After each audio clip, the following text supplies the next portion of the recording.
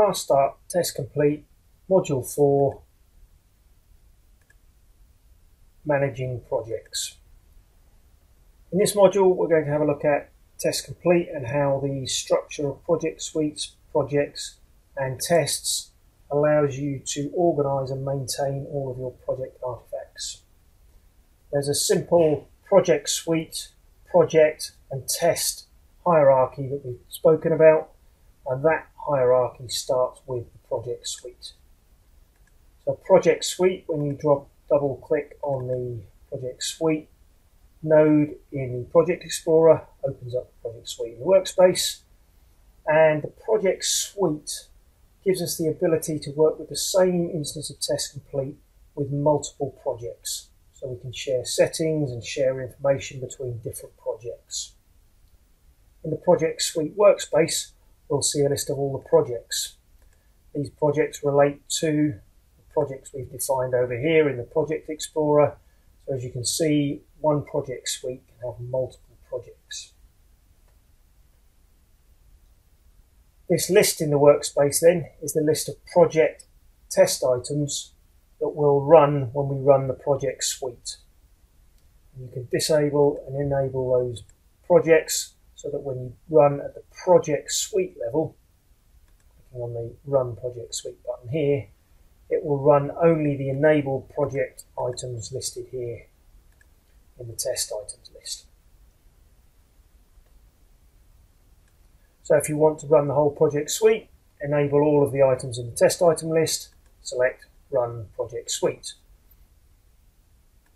So that's the workspace area for the project suite.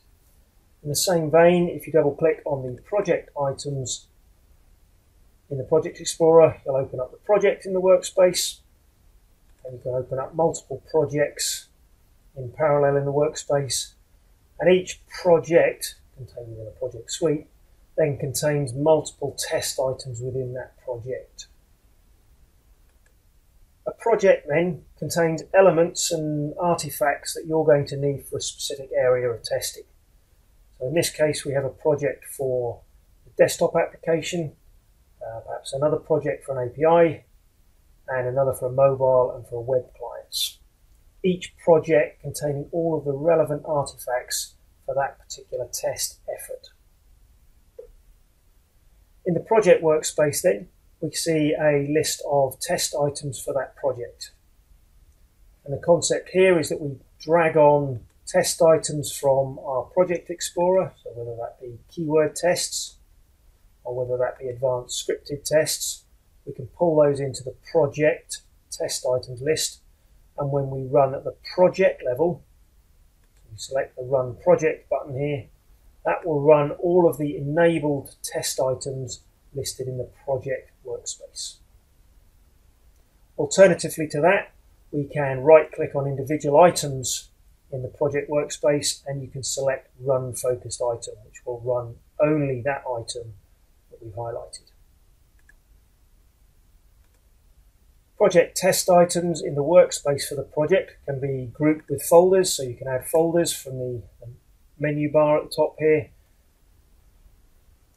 So you can change the hierarchy and order of these individual test items by using the move item up, down, indent or outdent items here. So I can move that item down, indent it, and it's then contained within that group or that folder structure. The other key aspect of the project within Test Complete then is the ability to include different types of test items. So in this project we have a number of different test items with the advanced folder, scripted tests, keyword tests, some manual tests, name mapping, stores, and tested apps. When you right click on the project node, you can select the add option and you can add new items. So this enables you to add a different type of test item to your project.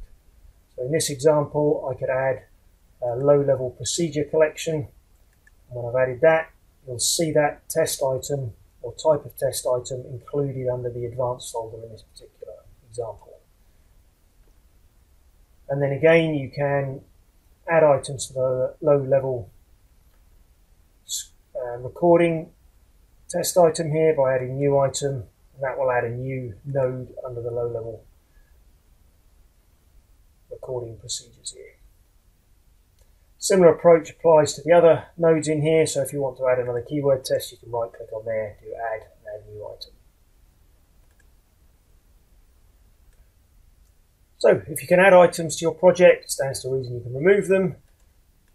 And no prizes for guessing that if you right click on the test item, select the remove option, test complete, allows you to take the item out of the list there. Two options. If you remove it, it removes the test item but leaves it on the file system so you can include it back in later. If you delete it, it permanently deletes that test item.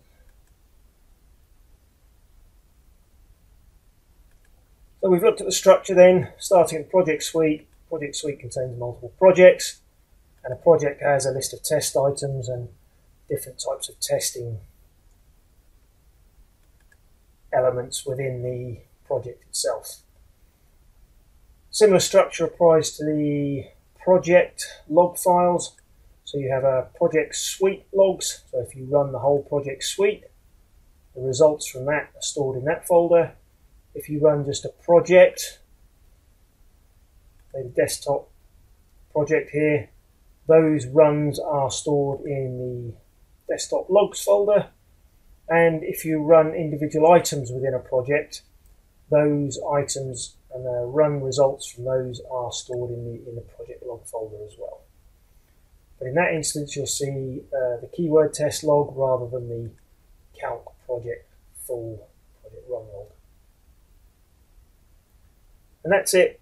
The basics for managing project suites and projects within TestComplete.